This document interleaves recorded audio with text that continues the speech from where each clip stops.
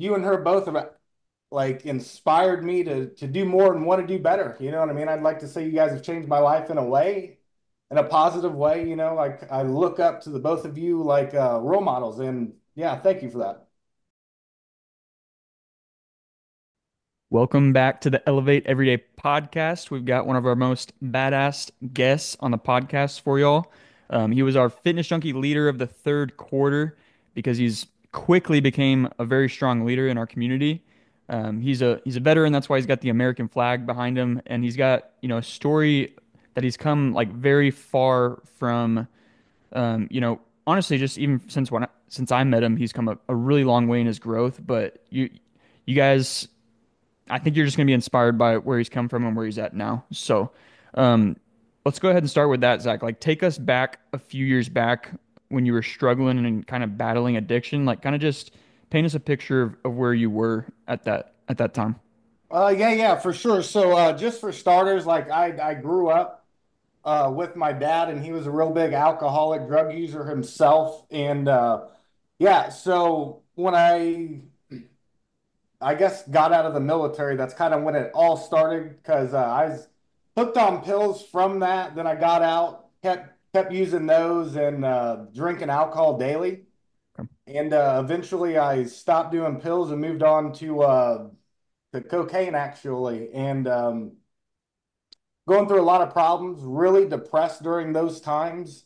Hmm. And I myself thought like, hey man, this is the best way to deal with my problems by getting drunk and using cocaine to escape them. And in the long run, I'm not even dealing with them. I'm just masking the problems up until I get sober again. Yeah. Yeah. Yeah, man. So what do you feel like was the turning point for you when you decided to, get sober? Was there anything specific or what happened that clicked for you and you were like, no more. Like I'm gonna turn Yeah. things around. Well, actually, my girlfriend gave me an ultimatum. Hey, either stop drinking and doing the dumb things or I'm leaving. And that right there was enough. But about a month after I got clean and sober, I got a call that my buddy had died using cocaine and it had fentanyl in it. And I think right then and there, that was my biggest turning point on why I should not go back.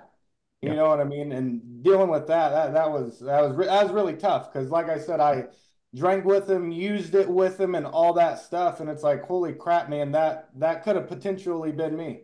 Yeah.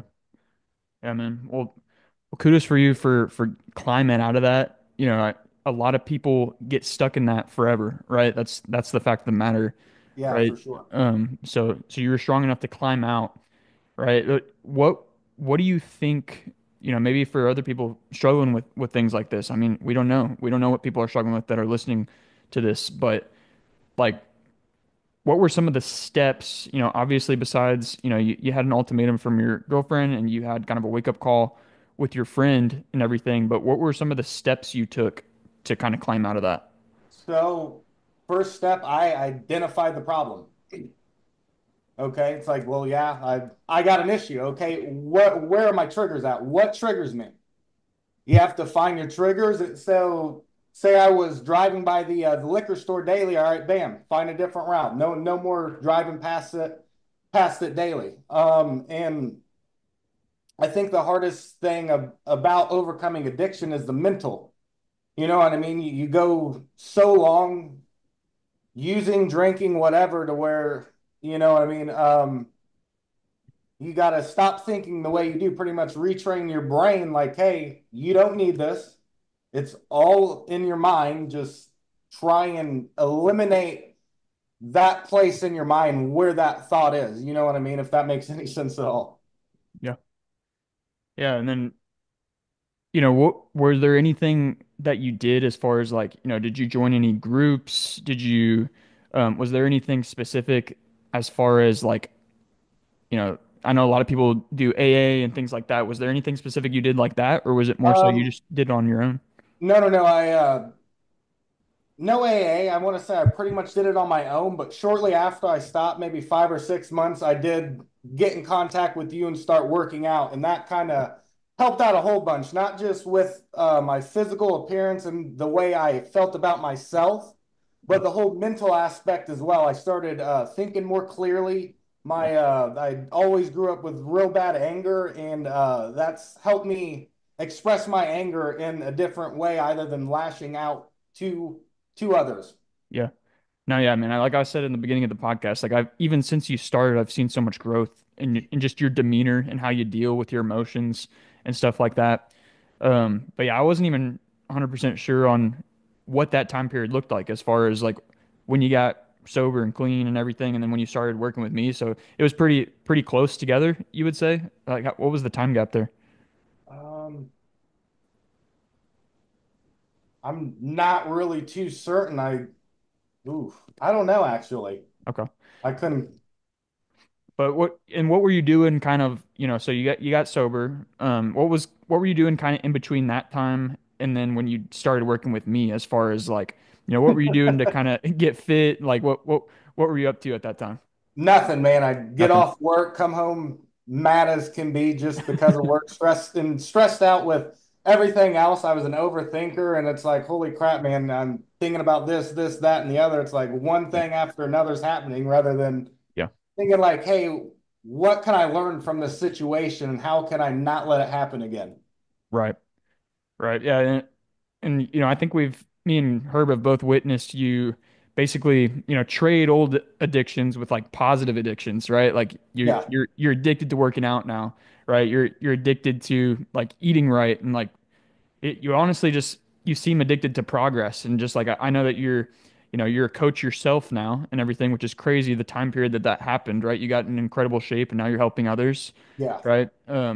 And also just like, I feel like your your social media algorithm has changed. Like I remember you posting weird stuff when you first came Yeah, in yeah. Went into from the dumb memes to yeah to everything I'm doing just now. yeah, now it's like positive gym motivation stuff and everything like that. So it's pretty cool, man. But yeah, what progress have you seen physically? Like what have kind of been your physical progress that you've noticed for yourself? Well, I mean, I can actually bend down and put on shoes without my stomach getting in the way.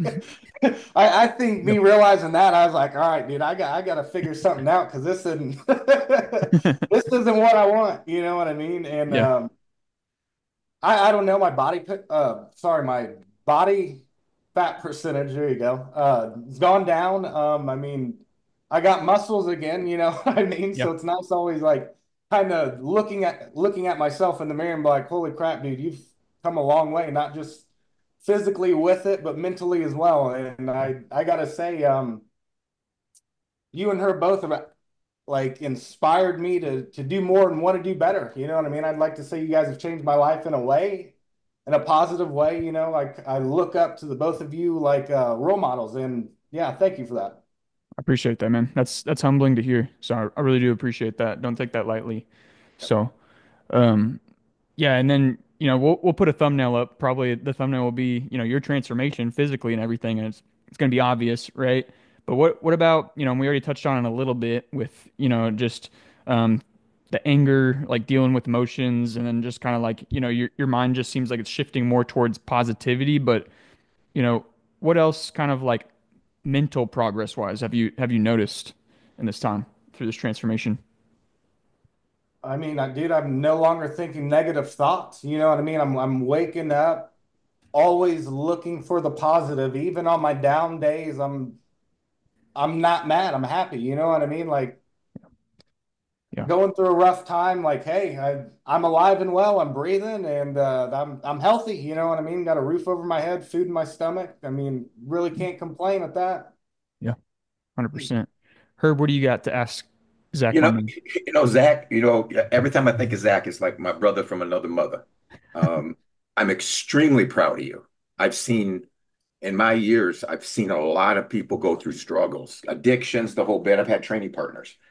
And just to watch you the way you do it, sometimes, Zach, you didn't have good days, brother.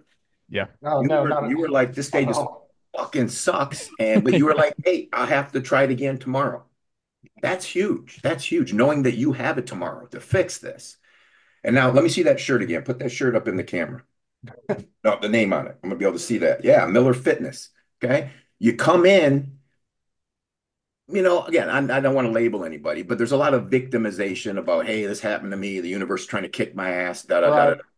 But you've always looked at everything like, okay, the universe give me a choice. I can go left, I can go right, and I appreciate that you come to Cade and I and say, guys, need some help with this. This is pretty tough, right? Yep. Because we can't do this on our own. This is stupid, right? But look what you've done. Now you're an instructor. Now you're a coach. You've got clients on Facebook losing weight, right? That must make you feel really good, Zach. It's not just about Zach anymore. It's about Zach and what I can do to help other people. That's huge, Right.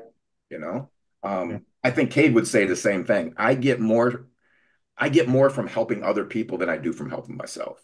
Yeah. Right. I'm the exact same way. Yeah. And that's huge. So give me an idea what Zach's life looks like 5 years from now. Um, well, I mean, be honest, I'm hoping I'm as successful as you guys, and I have really good testimonies. You know what I mean? Like I live to help people. You know what I mean? Even when I myself needs help, I get off on helping others. You know what I mean? I love seeing a smile on someone else's face that's made by or from me. You know what I mean? 100%. Yeah, Yeah. exactly.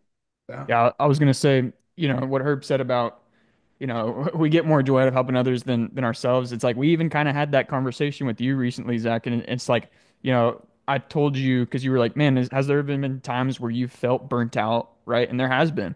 There's been times where I'm like, why am I even trying to take it to the next level physically? Like I'm in good shape. Like I could just be complacent. Right. I could be average, right? I could be like normal people. But it's what drives me is that there are people that I'm leading, right? And so you've got that kind of it factor where you care about that, and that's going to drive you to continue to be successful in this. So that's awesome. Right. Exactly. Yeah. Yeah. And I was going to say too, I definitely would second what Herb said. There has been times where, we've been like, uh-oh, Zach's not in the best mood, right? We all But have. We all yeah, have. yeah, I but most I mean, people, a lot of people would just, like Herb said, they'll let that spiral and they'll let that get them into the victim mindset, like he mentioned, and they'll let them use that as an excuse. And the fact of the matter is, a lot of clients use those excuses with us, and then they fall off track for like a long period of time, right. right? But you face it head on, right? And that's something I'm hoping, and that's like one of the big examples I wanted to make, by like naming you like the fitness junkie of the quarter or whatever. And like, I wanted to make sure to say that when I gave you that award this past quarter, because I think a lot of people can learn from that, right? Because I think that's a really admirable thing when you are going through challenge, like you don't let that be an excuse and you face it head on and you ask for help and then you come out on the other side stronger. So, yeah, I don't know. That's probably the biggest thing I've admired from working with you. So, So let me ask you, Zach, working out, training, eating, sleeping, supplements, what's the hardest thing to wrap yourself around and really be consistent in? Anybody coming into this, what's the hardest thing? Well, I mean, having kids and seeing all their junk food, I'd like to say keep my hands off of that Yeah, stuff.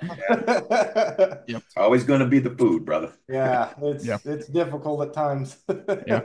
Yeah. What's your advice for, others maybe in their fitness journey right now and they're struggling or they're thinking about starting their fitness journey right now? What would be your advice for people listening? Um, well, I can say from my own personal experience, when I first started, I was like, man, do do I want to take this risk? You know what I mean? And I gotta say, I've never really taken a risk solely on myself.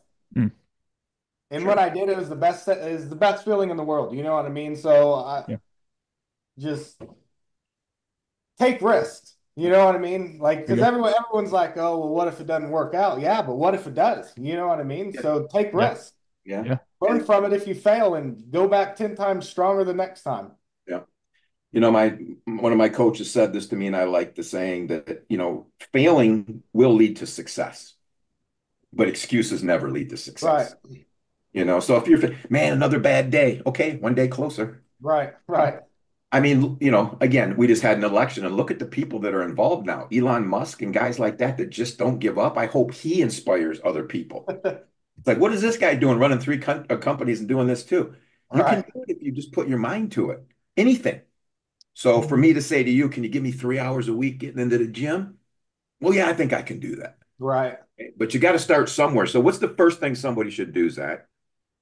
I want to stop my addiction. I want to get into fitness. I don't like what I see in the mirror. What's the first thing I should do? Um, Walk me through it. And again, this is not man, written in stone, but well, for me, dude, I had a exceptional role model as what not to be.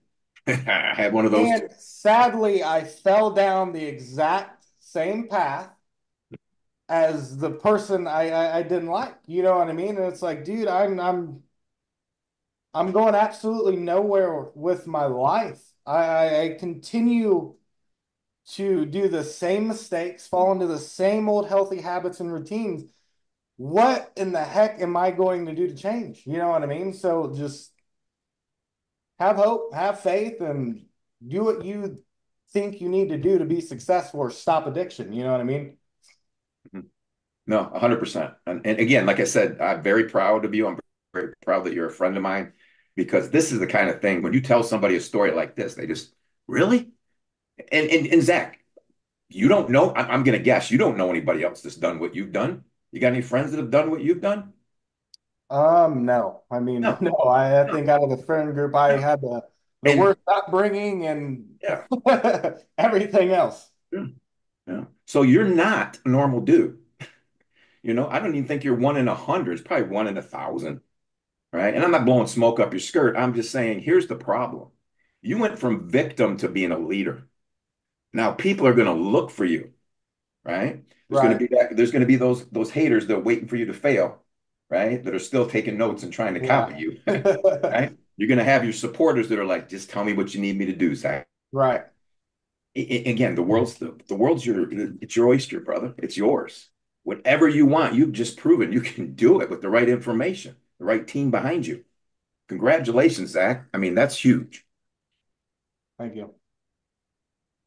Awesome, man. Well, we know what you're going to be up to in the next 5 years, right? And we appreciate that compliment that you paid to us for that. But what does 2025 look like for you? What's ahead?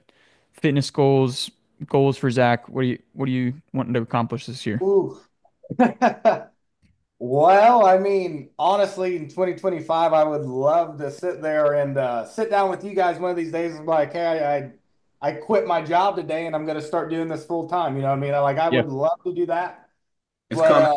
I mean, I'd love to do that. Start actually doing this as my full-time income, and then I wouldn't mind going or getting into a show. You know what I mean? A bodybuilding show or something like that. there you go. Well, Awesome. Cade and I have been putting our finger on a few people for a good team. Young ladies, a couple guys like yourself. Yeah, I think we could do this and show people you can still get in shape and have fun. And Right. like you said, let's just do it for fun. It doesn't matter where you land or anything like that. So But yeah, like I have no objective. I don't care to win. It's just do Zach, it. You know what I mean? when I first met you, if I would have said, "Hey, let's knock off some weight and do a show," you probably would have looked at me and went, "Are you insane?" Yeah. But I've seen you grow Yeah, because you have a growth mindset. You're always looking for more information, right? You're not sitting there Right. going, "This is all I got. Just let me deal with this." You're like, "Give me some more," yeah. and that takes a lot of work because you can't succeed all the time. You gotta get, what Oh, do they say? You gotta get comfortable with not being comfortable. right. And I can I tell always you, thought that was I've a failed 1,000 more times than I've succeeded. right. And I've always thought those were stupid comments, but then when you get out there, you're like, okay, I'll try it again tomorrow. I Right. mean, nothing else going on. Why don't I give it a shot again? Right. Right. So yeah, it's been a great journey so far with you. I'm looking forward to the next year with you, brother. Yeah. Right. Likewise, likewise. Yeah, I just got pumped. I didn't know you were even thinking about that. So we Oh could. yeah, yeah, I've been messing with Zach a little bit. Okay. So yeah, he wants to Okay, cool. Well, show us sweet. what you got, brother. Nice. What else you got, Herb? Anything before we wrap this one up?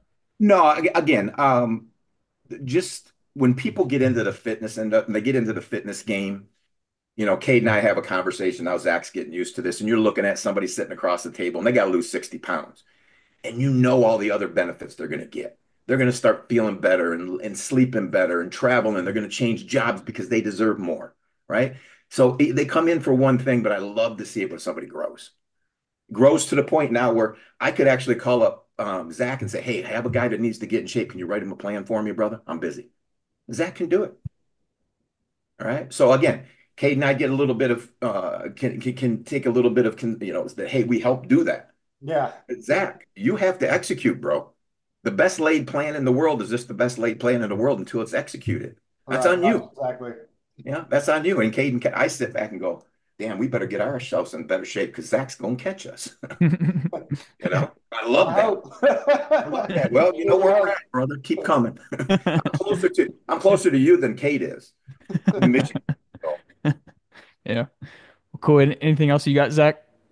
Um, I mean, like I said, I appreciate what you guys are doing, and I do appreciate what you guys have done for myself. And yeah, man, you're my role model. All right. I appreciate it. appreciate Yeah. that, Awesome, brother. brother. Well, it's been a pleasure having you on the podcast, my man. So, guys, hope that resonates with you. I think there were some big things in there. I just want to double tap again, just the the difference when you decide to not play the victim, right? And you face your challenges that you're dealing with head on, and you come out on the other end stronger. I think Zach's huge role model for that. So, other than that, guys, we'll see you in the next video. Elevate every damn day. Peace. Elevate. Only obligation is to tell it straight.